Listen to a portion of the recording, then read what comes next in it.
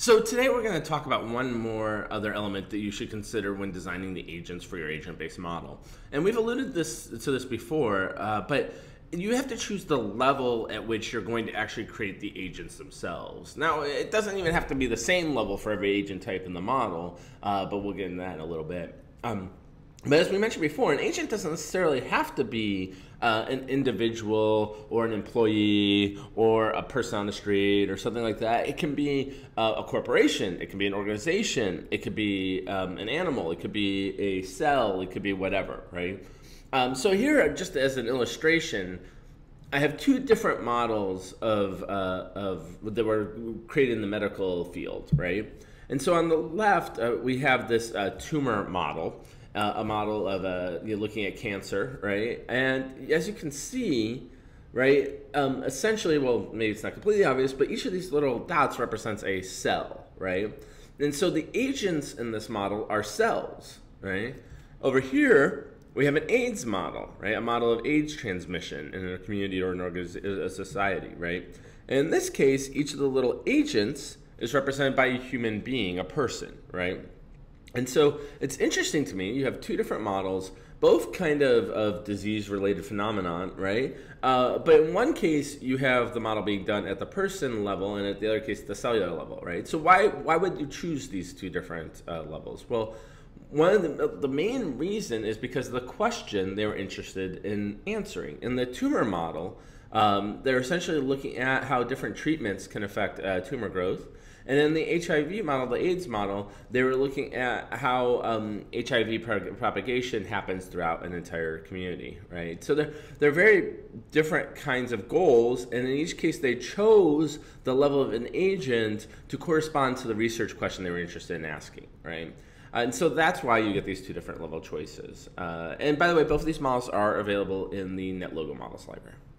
Okay, so one other thing we should talk about is, we've talked about agents, but there are kind of a couple of special words that are often thrown around in the agent-based modeling literature that relate to different types of agents that aren't your traditional form of agents. So one word that's thrown around is a meta-agent, right? And a meta-agent is an agent that's composed of other agents. So for instance, you could imagine you have a business, and you have the business represented as an agent interacting with other businesses, right? But then maybe within that business you have different departments, and those different departments take different actions, and those different actions are part of the business organization, right? But aren't directly, but the business is not just the composition of all those departments, right? And then you could even go lower than that, right? You could have within the departments, you could have employees, right? And those employees could be agents. And so you could have that, and the kind of old joke is it's turtles all the way down because they're still agents, right? Each of these different levels, they're just agents who are composed or include other agents within them. And there's a special command in NetLogo called tie that kind of helps you do some work with meta agents. And I'm going to pause right now just to show you a brief bit of that. Okay, so here I'm going to show you how to use the tie command, which is one that might be useful when you're trying to work with meta agents, right? So if you're going to tie two agents together, the first thing you need is a couple of agents, and you can tie more than two, but in this case we're only going to tie two. So we're going to create two turtles. We're going to set their size to 3. We're going to ask those turtles to move forward 5 to kind of separate them out a little bit, right? And then we're going to ask turtle 0 to create a link with turtle 1.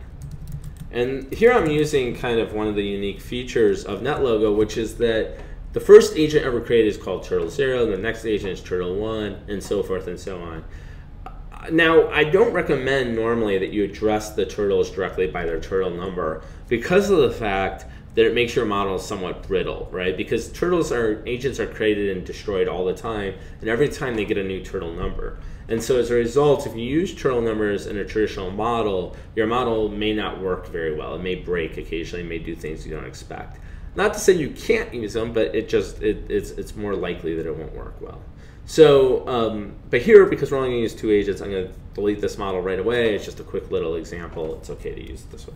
Now we're going to give that link a command, right? Which we haven't given many links commands, but in this case we're going to give that link a command, which is tie.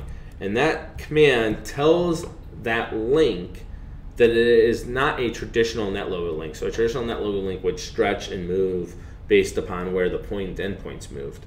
But this one says, no, you're like a physical link. You are actually like a steel bar connecting these two agents, right? And so if one of them moves, you have to move, and you have to move the other turtle along with it in order to reflect the movement of that first agent, right? Now it's not super obvious that where it is, so I'm gonna make it a little bit bigger. You can do the little expect command on it, and I can, for instance, change its thickness to size 1. Makes it a little more obvious. That's actually a little too big. Let's go down to 0.5, right? So that's maybe a little bit better.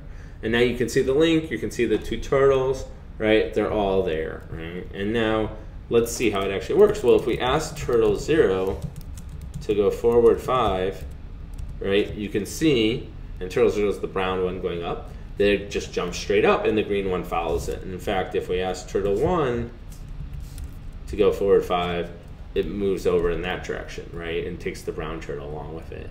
Now let's make this a little more obvious. We'll ask the turtles to put their pens down, right, and then we're going to ask turtle 0 to go back 5, right 90 degrees, forward 5, right?